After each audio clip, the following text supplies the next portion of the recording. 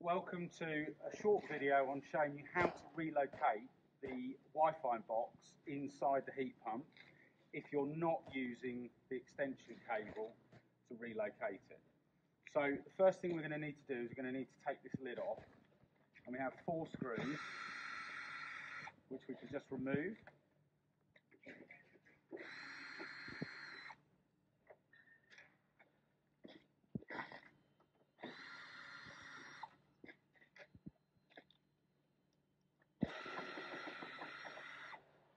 Okay, and if we now remove that off the lid, we can lift this off, and what we can see inside here is the 2 white extension cables, which is where we're going to relocate it. So in order to do that, we need to take this panel off.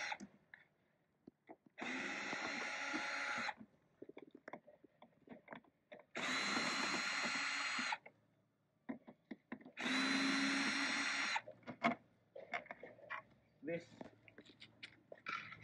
allows us to now access the 2 extension cables, which both of them have male-female clips, which allow us to unclip them,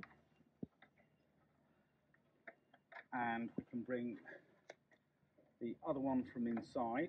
So if you come up the top, we can see this one,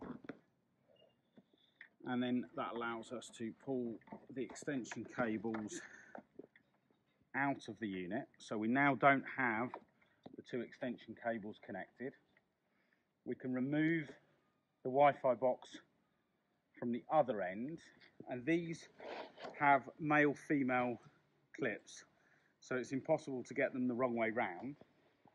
And then what we need to do is connect the display to the correct one in here, which, as you can see, is a male-female, and on the other one, which is now currently located here, we can reconnect this one into here, and we're now in a position to relocate the box just onto the back of here, because this is a magnetic, this is metal and this is magnetic, so it will relocate, and that's now out of the rain, and we're in a position to reinstall this back onto the side.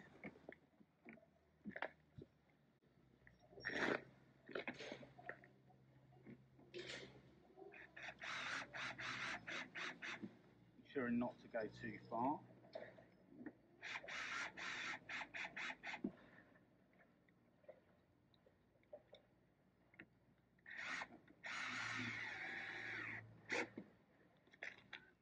Last of all, into here,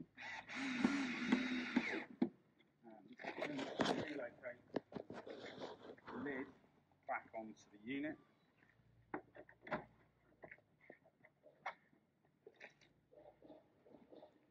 Securing the lid with the 4 screws.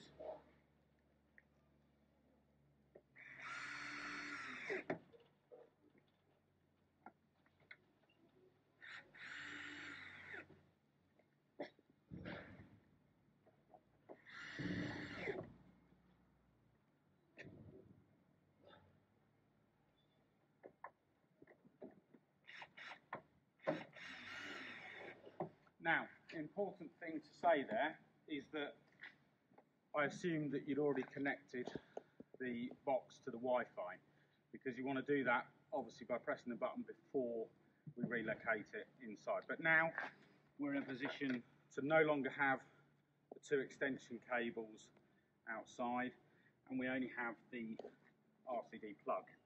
And it's important to do that if you're not using the extension cable to go back into a plant room, because these connectors aren't waterproof. So if these connectors are outside somewhere, they're going to corrode, and then they're going to have problems. But by relocating it inside the heat pump, we then have a dry compartment and everything's watertight.